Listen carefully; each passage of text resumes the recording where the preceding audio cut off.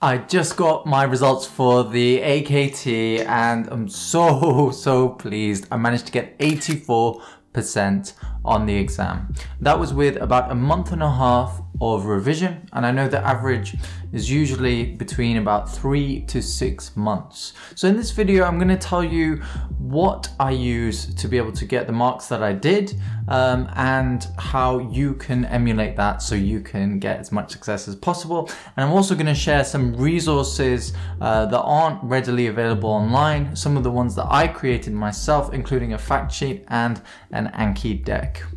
So if you don't know who I am, my name is Sermed and I am a GP trainee who's in the second year, and I make videos about health and about medicine and all the stuff in between. So if that's something you're into, I will answer all your questions and suggestions. Just hit the subscribe button and let's get right into it.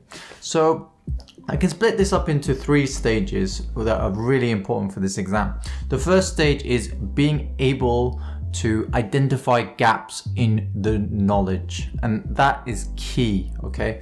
So there are a few different resources you can use for this. So the MRCGP release a document after every sitting, and they basically say how students did, what their weak areas were, bits that you need to focus on. That's really good, but they only give very generic details on what to do. So I'll share a link to that, but I also have created a fact sheet whereby I've spoken to a few of my colleagues and I kind of asked them what facts they feel would really be quite useful to know, things that they were deficient of knowledge, and I've acquired them all into a document which I will also share the link to in the description. Once you have used it, if you notice that there are any areas that you think would also be useful to add in there, please do get in contact by commenting below or sending me an email, as it is provided for free. It's community collaboration, so I would really appreciate if you benefited from it, that you can benefit those in the future as well. Now, the second thing that's really important for you to do is to learn how to memorize the facts in an effective way. Now, I'm not gonna preach to the converted. You know how to learn. You didn't get to this stage without knowing how to learn, but there are some tools that may be able to help you.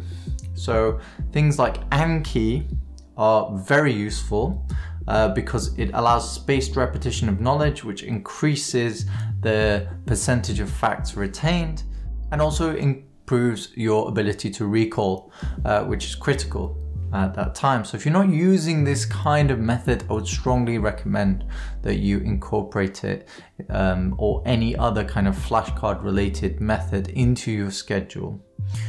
Now, the third thing that you need to learn is exam technique, and that is why I don't advocate spending hours and hours. If you want an efficient study schedule, trawling through guidelines, I think it's much more efficient to actually use question banks. So the part you've been waiting for is, which question bank should you use? Well, I used Passmedicine, and actually I thought it was fantastic. Some of the questions were very similar to what you got on the actual exam, and brace yourself, there's about 4,000 questions, so there's a hell of a lot of content there to learn, but it is worth taking the time to go through. So when you are figuring out how much time you have until your test, obviously get your study schedule in order so that you can go through all of that content. Now, what I did is I did the question on Passmedicine, and then I would basically get the information that was on the bottom and I would create an Anki flashcard from it. And what that meant was that in the time coming up to the exam, I overcame one of the biggest problems from revising from question banks, and that is the fact that when you forget something, it's not really very easy to find the information again. But if you've got everything in the Anki flashcard deck, you can literally just search through and all the information is there. So that's why I'm going to share my deck with you, so you can have about the 2,500 questions that I went through, all there inside the Anki flashcard deck.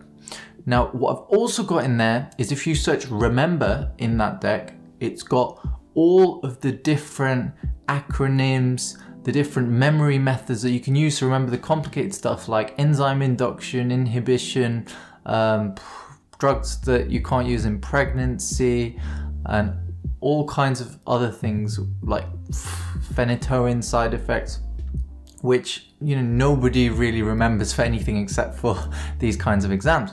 So that is really, really helpful. I'll tell you what, where I got a lot of these from the comment section, which had been massively upvoted from Passmedicine, and those are really, really useful. So community approved, and they're all in this deck. So I highly recommend you use it.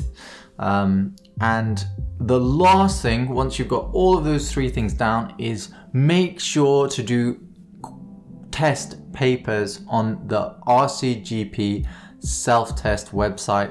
They are the people who write the exam. Get used to spending 3 hours sitting down and concentrating and doing 200 questions. It's not easy. You need stamina to do it. That's what you're going to have to do in the day. So you need to have done it multiple times. I did 3 mock exams before I actually went and sat the real exam. I was getting around 76, 77% on those before the exam, and then I ended up doing better, but some people do worse. It depends on how your exam technique is. There was a lot of 2-stage logic questions, and there were a lot of admin questions. So what I would also do is exhaust the leadership and management sections and the admin sections on the RCGP self-test. Once you've done your mock exams there, it will identify weak areas. So I would say do this in maybe the last 2 weeks, and then you can just exhaust that specific area.